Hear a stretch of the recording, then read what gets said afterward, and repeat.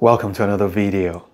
I have an integration problem here that I found as one of the questions in the preliminary or qualifying rounds of the MIT Integration B contest some years ago. And as soon as I saw it, I said, oh, this is one of those problems where you have to take the limit instead of plugging in infinity. Well, I can do it. So I started looking into it. But at some point, it was hard for me to decide what to use as my u because everything looked the same, or at least this and this looks the same, but not exactly the same. I wasn't sure what my answer was going to be, but as I progressed, eventually I found out what to do, and as I continued, guess what happened? I knew I had to use another strategy to take another integration and then another integration. So this is a good problem for anyone who is into integration. If you're into integration, let's do it. However, before I continue, I want you to note there's a part of it that I'm not going to cover in this video because then it's going to get too long. This integral is very common in math, and it is smart for any math students, if you're going to a higher level, to know what this integral will ultimately be. This integral is equal to the square root of pi.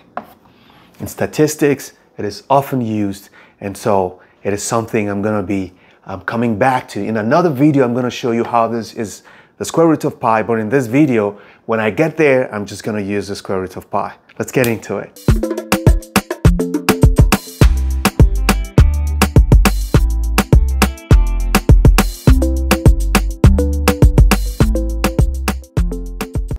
So the first thing I'm going to do is find what is the appropriate u, because my instincts tell me that u substitution will be a way out of this. So what I'm going to say is, let's write these. I have 3x squared here. I have x cubed plus 1. Here I also have the expression minus x to the 6th minus 2x cubed. Okay, this is squared. I can see that the derivative is this.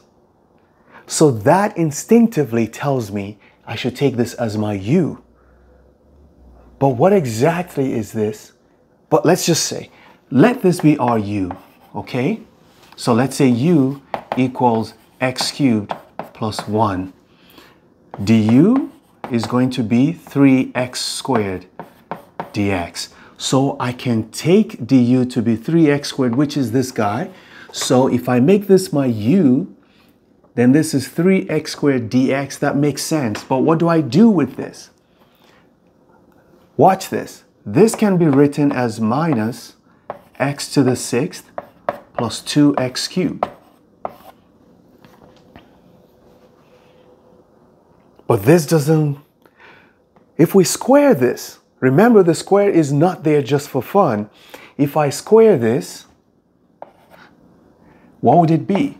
It will be x cubed plus 1 times x cubed plus 1. I'm going to get x to the 6th plus 2x cubed plus 1. So this is almost the same as this. It's just that we've subtracted 1 from this. So I'm going to go back here and do all my u substitutions. This is equal to the integral from negative infinity to infinity of. I'm going to replace 3x squared dx with du. I'm going to put it here. I'm going to replace this with u, so I have u squared.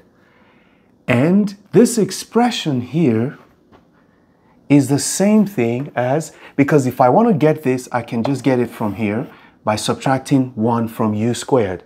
So instead of saying e raised to power this expression, e raised to power this could as well be the same thing as minus u squared minus 1. Because this is u squared minus 1. So we can move this minus sign in here and get this is equal to minus u squared plus 1. So we can come back here and write, instead of writing this expression, we're going to write e to the minus u squared plus 1. Brilliant. Now it looks a lot easier. Now, but what is this? What if I don't want this guy here? You see, I could come here and say that e to the minus u squared plus 1 is the same thing as e to the minus u squared times e. Okay, so this expression can become the integral from negative infinity to infinity of u squared e to the negative u squared times e. But instead of putting a constant here, I'll put it in the back here. And I just write du. So the e is a number, it's a constant, so it's all the way to the back. Now, I don't need to deal with this anymore. This is what I need to integrate. Now, how do you integrate this?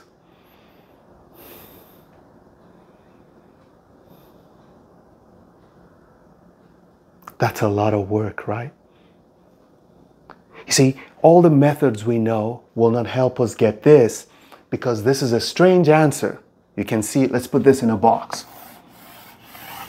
So what I'm going to do is move a step closer because this u squared e to the negative u squared does not look like this because there's no x squared here. Okay, so maybe we should try and get rid of the x squared first. It's not getting rid of, but we can do something to get it closer to this in another video because I'll have to do polar integration. That's why I'm not going to do that in this video. Just remember that we're going to use this today. Now, let's get rid of this. So what I'm going to do next is make this a lot simpler and say that this is equal to e times I, where my I is the integral from negative infinity to infinity of u squared e to the negative u squared dx. So that, sorry, du. Hey, du. So that way I don't have to keep carrying this e around. So we're just going to focus on this. Okay, our focus is on this now. I'm going to ignore the boundaries, okay?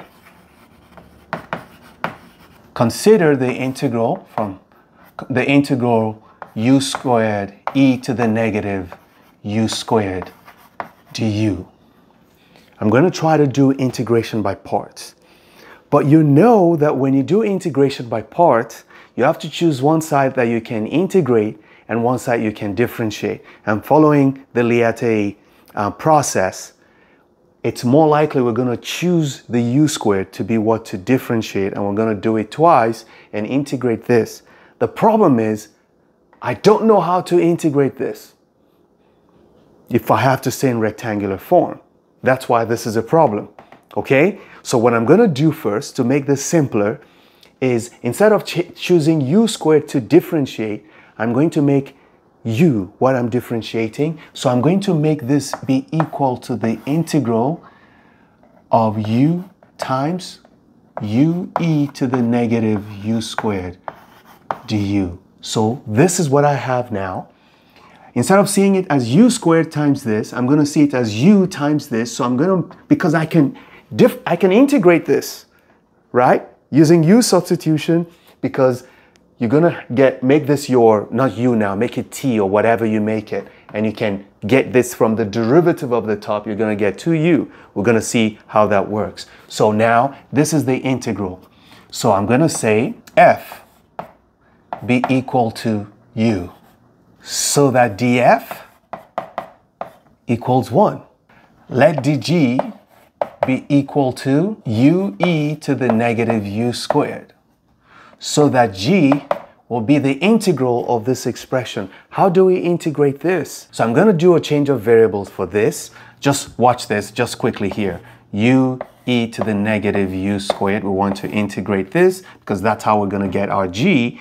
And that means we're going to say let's p be equal to minus u squared. So that dp, this is du, dp will be equal to minus 2u du. Okay, but I need u du. I need u du. So I'm going to divide both sides. So negative 1/2 dp will be equal to u du. That's what I need. So I'm going to replace u du with this, and this is going to be e to the u. So this is the same thing. Following this recommendations that I have here, it's going to be the integral of e to the p times negative 1/2 dp, which is negative 1/2. What would that be? That's negative 1/2 e to the p. That's all. Negative 1/2 e to the p. But we said p was minus u squared. Okay, minus u squared. 1/2 e to the p. Okay, now forget about the plus c. We don't need that right now. So this is what I get. With this, I can integrate this, which I have transformed into this. So what do I get? Remember that our formula simply says that the integral of u times u e to the negative u squared du will be equal to uv, or not uv, fg rather. So in this case, it's fg. So it's going to be f times g, which is u times this, which is going to be negative u over 2e to the negative u squared minus GDF, the integral of GDF. So it's going to be minus this integral, but because this has a minus, this is going to change into a plus. So what do we have? Plus 1/2 of e to the negative u squared du. And that is it. Let's get rid of this. You're beginning to see where this is going. This guy just showed up here. So you see that we haven't introduced the boundaries, but as soon as we introduce the boundaries to this, this is going to be half of this. But what is this going to be? Well, this is already done. This integral, we know what it's going to be. We need to evaluate from negative infinity to infinity. So now if we introduce, watch what's going to happen. If I now take this integral from negative infinity to infinity of, let's write the correct one, u squared, e to the negative u squared, this is going to be equal to, because I cannot plug in infinity, I'll have to take the limit. It's going to be, well, let's express it first. This is going to be negative u, I'm going to write it this way, over 2e to the u squared. I bring this down, and that's what it looks like. Evaluated from negative infinity to infinity. That's how I write that. Plus 1/2 of the integral from negative infinity to infinity of e to the negative u squared du. It is easy to see that this is going to be a 0. It doesn't matter how you look at it. Obviously, it's an odd function, and you're plugging in two opposite values, so you're going to get a 0. Or you can actually take the limits using this and this, you'll still get a 0 either way. So instead of me putting these here, I just wanted you to see it. Instead of me writing this, I will take a limit as a variable, let's say t approaches infinity of, I'll put t here and put minus t here. And this expression stays the same. So let's do that. So at this point, I'm going to take this limit here. I'm going to say, I think I need to move here. By the way, remember that this integral that we have here is what we started with, and it's what we called I. So when we get our answer, we need to multiply by e. Let's move this here because I need more space.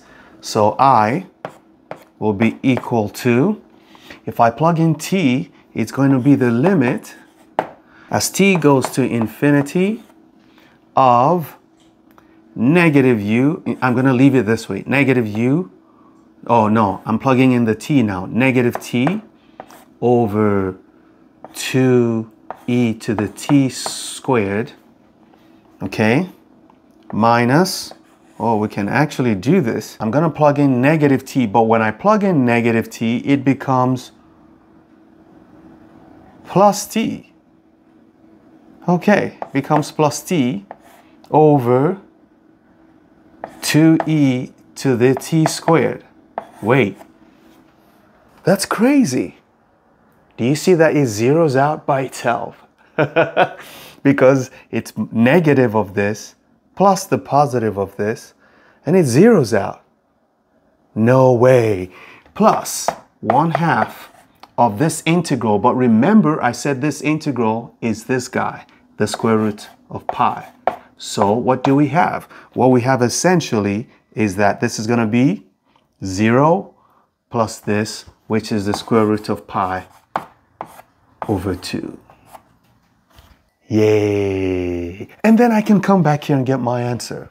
The answer to this problem is equal to e times